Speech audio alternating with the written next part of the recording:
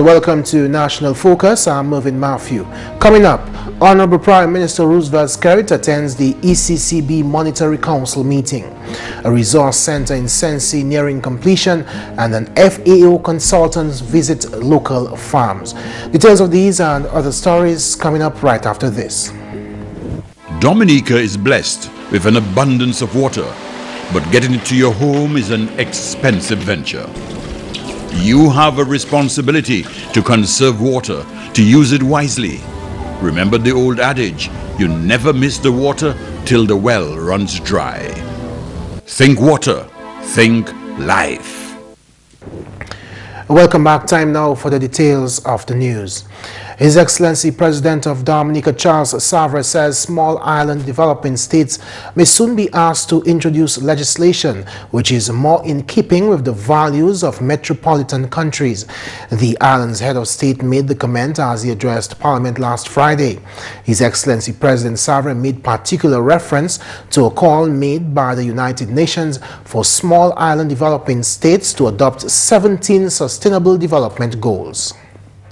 My message to this Parliament is that our efforts at sustainable development must be propelled by sustainable energy generation that maximizes the use of our considerable renewable sources of energy in the most cost-effective and efficient manner. We need to be cautiously optimistic about the likely outcomes of the SDGs. The point will be reached when members will have to decide to what extent the growing acceptance of a new meaning of the term human rights is compatible with the moral and ethical values and beliefs of the Dominican society and their importance to the legislative agenda of Parliament and the development of the country. The Monetary Council of the Eastern Caribbean Central Bank, the institution's highest decision-making body, met in St. Kitts and Nevis on the 24th of February for the 81st meeting of the Council. During the meeting, the Council received a report on monetary and credit conditions in the Eastern Caribbean Currency Union from the Governor of the ECCB, the Honorable Sir Dwight Venner. The ECCB Monetary Council comprises the Ministers for Finance from the 8 member governments, Anguilla, Antigua and Barbuda, the Commonwealth of Dominica, Grenada, Montserrat, St. Kitts and Nevis, St. Lucia, and St. Vincent and the Grenadines. The Council was informed that real GDP growth in the ECCU for 2014 was estimated at 1.7% compared with 1.1% in 2013. Developments in the regional government securities market, which continued to grow in importance as a source of credit, indicated a general easing of credit terms for the member governments. Near-term outlook and prospects indicated that the aggregate ECCU economy was forecast to increase to 2.4% in 2015 and 2.5% in 2016. The Council also discussed economic conditions with the ECCU and agreed that coordinated planning and the execution of strategies to strengthen the financial sector and stimulate broad-based sustainable growth were key to the overall development of the ECCU economies. Honorable Prime Minister of Dominica Roosevelt Skerrit attended Tuesday's meeting. The next meeting of the Council will be held on July 24, 2015 in Anguilla. In more news, Dominica will soon see an increase in livestock production, particularly in pork and other small ruminants. Funds has been set aside under the Banana Accompanying Measures program to undertake a major project that will not only boost production in the livestock sector, but will also increase the quality of meat produced by livestock farmers. This is expected to be accomplished by introducing artificial insemination and embryo transfer in pigs, goats, and sheep. Just recently, Dr. Gabriel Young, a consultant in assisted breeding technology, was on island to conduct a survey to establish Dominica's position on livestock production and to assess the country's readiness for such technologies. GIS News spoke with Chief Veterinary Officer Dr. Reginald Thomas, who explained the advantages of artificial insemination and embryo transfer. They both have their benefits. With embryo transfer, you can essentially purchase or obtain the highest quality of animal and insert it into what is a surrogate. So the process of improvement is quicker by the embryo transfer. Unlike the artificial insemination, which would take a couple generations because you would be using semen, and the female would carry part of the genetic material across. So both programs, as I said, have their benefits, and so we're going to explore both of them, with the means of trying to expand what is the livestock subsector. Thomas says this is a good move for Dominica. He says the country is prepared to undertake this project on a large scale, as the requirements to feed and generally take care of small ruminants are relatively easy for local farmers. Dr. Thomas adds that this project will certainly complement government's imminent abattoir project. Thomas anticipates good results from this project, noting that this is not the first time such a project is conducted on the island. It's a program that we hope would allow for more rapid improvement in genetic quality, improve our productivity in terms of livestock production, and in terms of getting the genetic material quicker to the farmers. This is some of the outcomes of that project. AI is not new to us. We had a program like that with pigs in the late 80s, early 90s. Under the French Technical Corporation, particularly in the southeast, where we sought to improve the pigs that we had. Going back in our existence, our pigs were essentially black and white. If you look at pigs now, they are generally white or red. What happened during that process, we were able, in a few years, to change the black pig to a white pig, essentially. So we are going to bring that back so that we can assist the farmers as best as possible in bringing genetic material to their farms. He is hoping that before the end of 2015, the project will start to bear fruit. This project forms part of government's efforts to encourage farmers to diversify in the agriculture sector. This move will also ensure the production of meat on a large scale for the abattoir. Work on the Sensi Resource Center is over 90% complete. Honorable Parliamentary Representative for the Kalinago constituency, Cassius Darrow, confirmed this during an interview with GIS News on Monday. Honorable Darrow also announced plans for road rehabilitation in that part of the constituency. Soon we'll have the commission or the opening of the new resource center.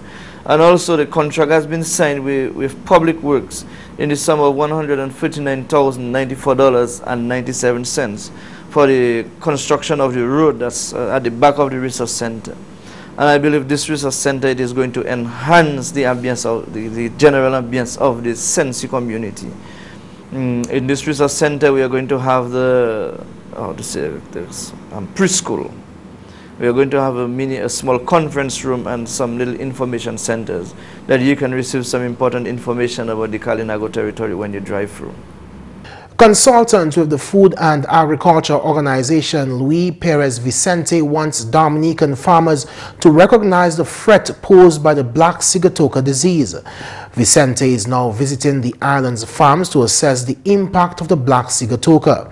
The FAO Consultant is a Cuban expert in the management of banana and other crop diseases. I think that it's essential that Dominica keep a central core of technicians doing monitoring and advising the grower where the disease is in progression and where the disease is in regression, so you can allocate better the moment of the treatment, fungicide treatments. More treatments are required and more cropping practice, because everybody should be conscious that as you demand more treatment, you need more production to pay for the treatment.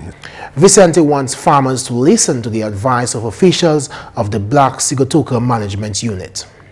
It's very important that every week you have sanitation surgery instead of leafing. Bunch target, good nutrition, nematode control. You have a plantation with small bunches, no roots. So it is needed to improve the cropping practice and nutrition, nematode control and fungicide application, and tagging the fruit, all activities that they usually did before. And that's the English news. McPherson St. Luce is next with the Creole highlights. Allô tout le monde, bienvenue à cette nouvelle en créole. Non, moi, c'est McPherson St. Luce. Premièrement, le gouvernement Dominique tapé assistance FAO Consultant cuban, qui en Dominique a présent qu'à assister ministre agriculture combattre Black Sigatoka. Parole celle-là sorti officier quarantine Ryan Ansem. Nous avons gourmé contre Black Sigatoka. Et ça FAO fait, il a un consultant venu pour faire un assessment programme management Black Sigatoka. Et consultant ça là c'est Dr. Luis Vicente Perez. So ici on scientist en Cuba, il a travaillé en banane avec figue pour un patch d'année. Il bien connaît comment nous mettre le programme en place pour nous manager Black Sigatoka. Il arrivé en Dominique en vendredi qui passé. Ça nous a fait, nous a joué un plantier, nous parler bayo, il parler bayo, il fait un assessment pour qu'il n'y ait pas qu'à faire c'est misère pour contrôler Black Sigatoka. Nous allons tout en pays. Ça, il a dit oui, gouvernement ni on pas pour jouer en management Black Sigatoka. Mais ça, il même qu'à planter ni toutes ces cultural practices là, ces bagages là, c'est planter ni pour faire. Ansem fait parole qui habitants supposés suivre bon weg à une manière combattre maladie là. Comme ça, moi toujours dit et pas seulement spray Black Sigatoka. Nous passons tout mon pays qui a parlé qui a dit oui, ministre agriculture ni pour spray, pour faire ça, pour faire, mais travail là même pour contrôler Black Sigatoka, c'est planter à qui pour faire, pour faire des lifin là, surgery pour faire weed control là, c'est ça nous toujours qu'a dit. Il même qu'a dit ça. Ça il même qu'a dit nous pour implémenter plan FAO fait en 2012. So encore nous bien contents FAO qu'a nous support ça là.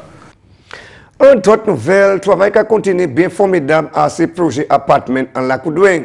Projet celle-là qui est financé par le gouvernement Dominique, qui a voué 60 appartements bâtis. Le gouvernement Dominique a payé un soft loan People's Republic of China pour bâtir le projet celle-là, où la compagnie paye celle-là qui a construit. Le projet là qui est 36 appartements en Mzol et puis 24 en Lac-Coudouin, qui a formé par commitment gouvernement fait provision pour Dominicains, sa chaîne accommodation, aussi qui a tombé en bas programme Révolution Kai. Compagnie là qui a servi matériaux l'autre pays, et puis il y a confiance et ça dit oui et c'est 30 Chinois et puis 10 Dominicains qui travaillent assez à projet là, qui pour finir en juin l'année là. En autre nouvelle, plusieurs groupes Kalinago ni conscience bien formidable qu'a concerné l'identité ailleurs. Parole celle-là sortie du ministre Kalinago, honorable Cassius Darou, sinon législation qui passait pour changer nos yo hors kwaib pour Kalinago. Nous avons un mouvement qui a commencé en longtemps, bon de temps a passé. On commence en cultural consciousness. Malgré les renaissance, mais son bagage comme ça qui fait, on a différents groupes qui viennent, bagage comme Carifuna, Carina, et tous les autres groupes territoriaux. Mais yo gardez l'histoire nous-mêmes, yo non quelque chose pas de comment dire ça, 2013, 2013. Premier chef Kalinago qui menait ça devant le gouvernement, c'était Chief Joseph. Pendant moi, ce Chief Joseph, moi, les complimenter pour ça, pour un bold step là, pour mener ça devant le gouvernement. Il avait dit non, nous avons besoin de c'est non ça là, ça pas non, c'est Kalinago qui non, comment nous adresser. Maintenant, on a différents bagages pour venir à ce date ça là. Parce que, comment on dit ça, en 1930, 1930, nous avons deux trois fois qui étaient morts parce que la police vini, ils ont fait combat bagages, ils ont créé ça là quoi. Moi, quand j'ai là quoi, ben moi-même, c'est de sortir uprising. Et bien, ça nous là, une nécessité pour nous ça changer ces monde ça là. Et bien, ce mouvement continue juste jour du jour, nous avons changement. Et puis finalement, Human Société Dominica travaille à ses missions pour adresser les populations animaux qui vivent en pays. Société là qui travaille à un programme pour conduire l'opération à ces animaux qui vivent en pays là. Quand même si le chef Dr. Reginald Thomas, problème société qui a expérimenté et puis ces animaux ça qui combattre TITAC et des programmes qui aussi fait provision pour cacher la population ces animaux et puis bio manger et puis de l'eau. Société là aussi qui a une publique là manière pour protéger les animaux. Messieurs, mesdames, ça c'est tout pour nouvelle en créole pour à présent. Non, moi c'est McPherson Luce. Au revoir. Coming up next, your tip of the day. If you can believe this, come by my house and let me show you some movies. why can't you believe this? Some mothers don't believe their own children when they say they've been sexually abused, and they don't report it. Remember, if anyone asks to see or touch their private parts, touches them inappropriately, shows them or forces them to touch one's private parts, has sex with them, shows them pornographic material, or deliberately lets them hear or see the act of sex, then it is sexual abuse. Believe your child and report the sexual abuse. For more information about child abuse, contact these agencies. This message brought to you by UNICEF and this station. Daily exercise needn't feel like a burden. It can be as simple as taking a daily stroll. Take regular walks. Enjoy your favorite TV shows, but get up and take an exercise break during commercials. When reading, get some exercise after every 6 pages. Walk quickly or run while doing errands. Start an active new hobby such as biking or hiking. And if you're on the phone, walk around while you chat. And that's all for this edition of National Focus. We always welcome your suggestions and comments. Drop us an email at gis@dominica.gov.dm or visit our website at news.gov.dm. Like our Facebook page and follow us on Twitter at GIS Dominica. You can also catch up on past National Focus newscasts on our GIS Dominica YouTube channel. From all of us here on the GIS News Desk, I'm Mervin. Thanks for watching, and join us again next time for National Focus.